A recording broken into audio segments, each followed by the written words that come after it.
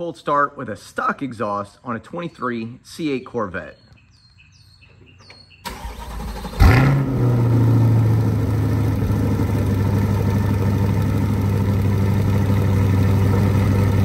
So here's the problem. Once the car has warmed up, it gets really quiet. It's got a great cold start, but after that, it just does not produce enough sound. And here we are, Corvette World. A little bit early. Let's see if they can get me in. So Chance is about to pull the car around, but check it out. Look at, what the? Okay, it's just dirt. Woo! That scared me to death. I didn't know what that was. I still don't know what it is, but it's coming off, so looks like somebody might have. I don't know. No, something dripped down onto it. So look how filthy it is. I'm about to call Steve, tell him he might want to hold off coming in, because it is filthy out on that road. All right, so just so you'll know, you could actually fit everything in the back of your car. So I put everything from that box in the back of the trunk to get it out here to Corvette World, and it fit nice and snug. The only thing I left in the front, I had the tips. They come in a separate box, which you can't see because it's in the passenger's floorboard, but the tips come separately. So they were in a box, so I just threw them in the floorboard because I didn't have room, but I could have put them in the front. But check it out. You can fit it all right here in the trunk. So Keith's getting ready to take the rear fascia off.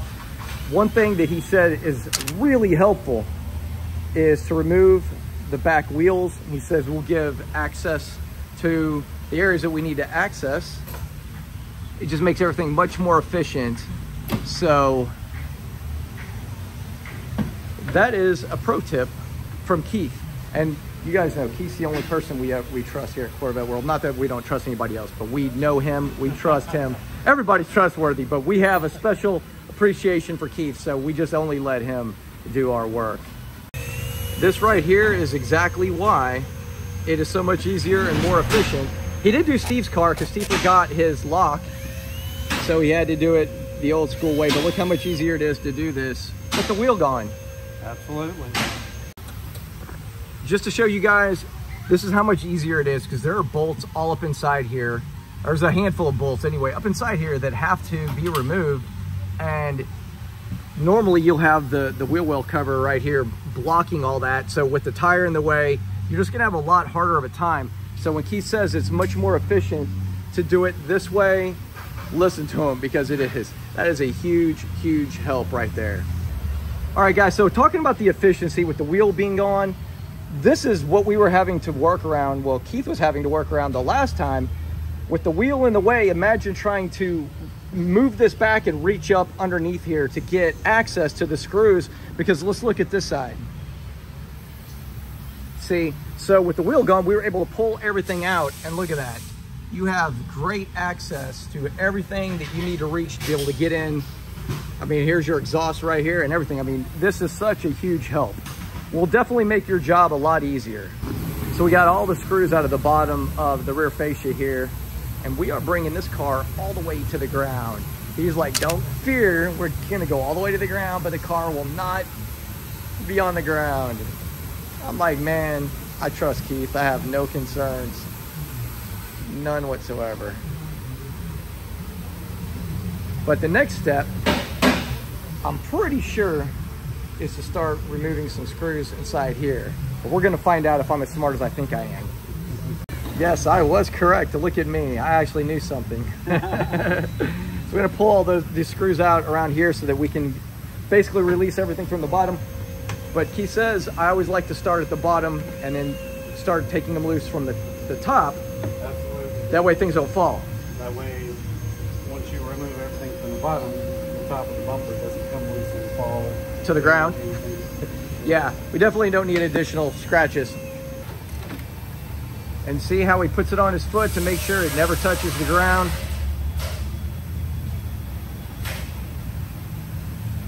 A little bit more stuff to break loose down in here. So what is that, the brake lights and stuff? This is brake lights. Yeah. Brake lights. Rear backup sensors. Oh, and backup sensors, gotcha. So brake lights and backup sensors. Camera. Oh yeah, the camera. Which is very important for guys who drive like me. Pick it up. I'm gonna throw it over here on the horse. Ooh, check that. It is so much bigger than I expected.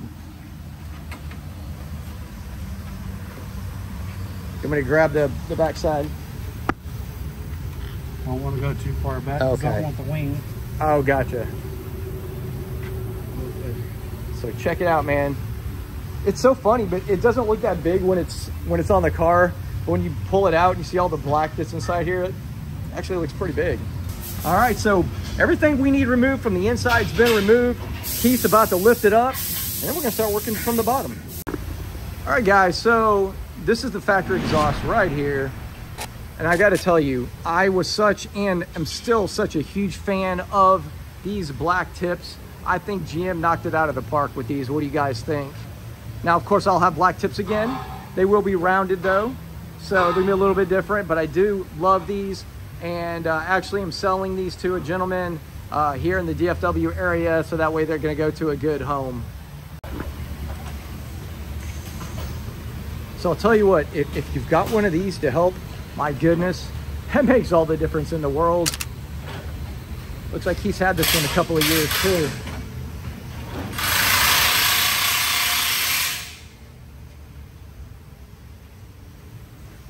What do you think this thing weighs, Keith? It's like 88 pounds. 88 pounds, so yeah, not light. So I got Steve here working. He's always working on your car. I know. Well, actually, I will say you do a lot of work on the C8. C7, I did a lot more. Yeah, I think everything that I did, and look, it was either Keith that did all the work on my C7 or it was Steve, one or the other. All right, guys, so we got the mufflers and everything is on. We're getting ready to put the rear fascia on, but before we do, we've got some heat shields that are black that are going to cover right here from Paragon, so that when you see this through the bottom of the rear fascia, that you will not see the shiny chrome. It'll actually be black. So we're getting ready to install that now. So we're going to go ahead and rub it down with rubbing alcohol like normal. You said rub it down. Had to give it a rub down. So as usual, we got Steve here doing the work.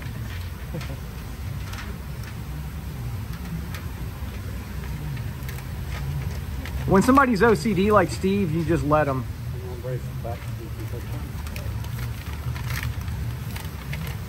These make a major difference. Man, they make a big difference. And $39 versus $100 other places. Wow. So these are $39 at Paragon? Yeah, Paragon, 39 bucks. Wow. Plus $100. So if you want a good deal, make sure you check out Paragon for these because they are much cheaper.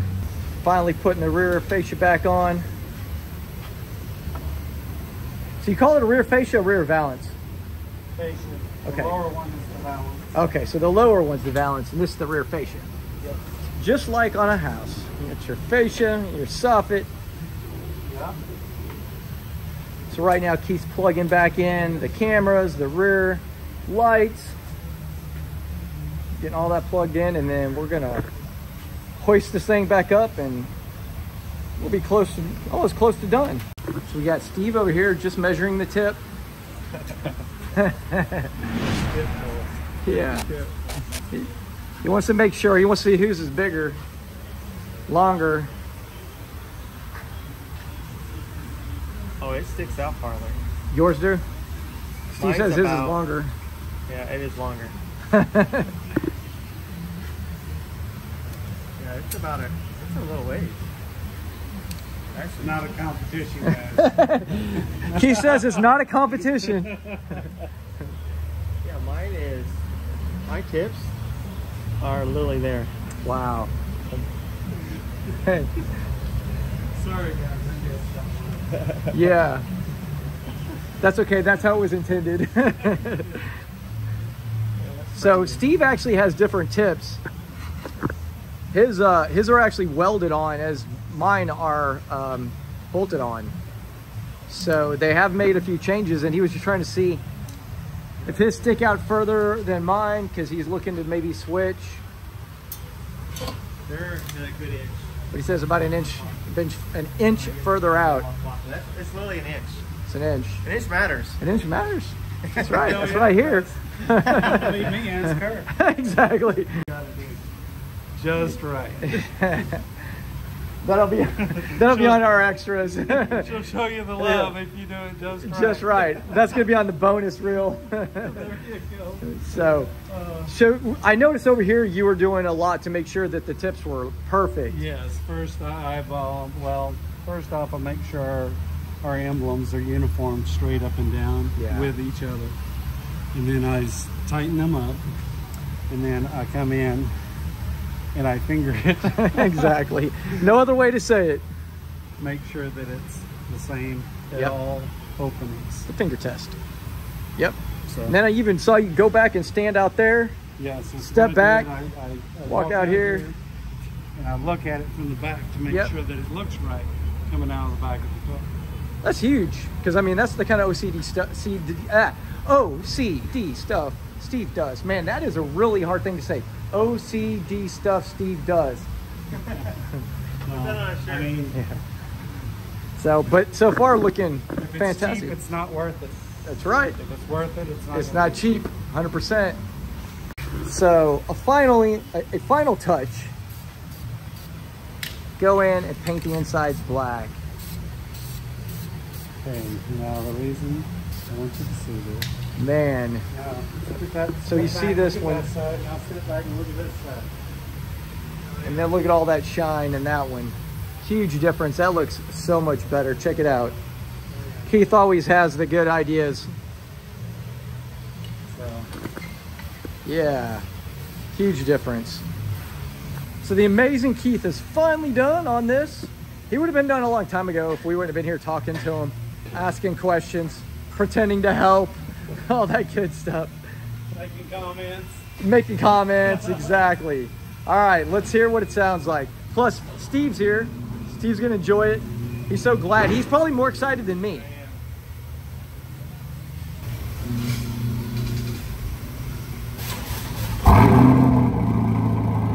It's louder.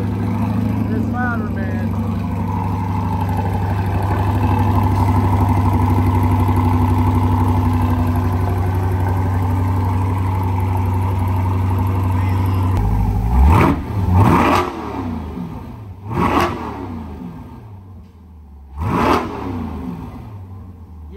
So the biggest thing that I like is that just now sitting here in idle, it is quite a bit louder than it normally is when it's in Prius mode, and it is not in Z mode either, by the way, so it sounds even better when it's in Z mode. Alright guys, that's going to do it for today's video. I had a blast. Always have a great time with everyone at Corvette World. Always hanging out with Steve. As you guys probably could tell, we had a good time. And I am super, super pumped. Thank you to AWE for coming out with a phenomenal exhaust system. There will be a link below if you would like to order that. Anyway, again, if you guys enjoyed this video, please hit that like button. Consider subscribing. Hope everyone has a great week. Thanks for watching.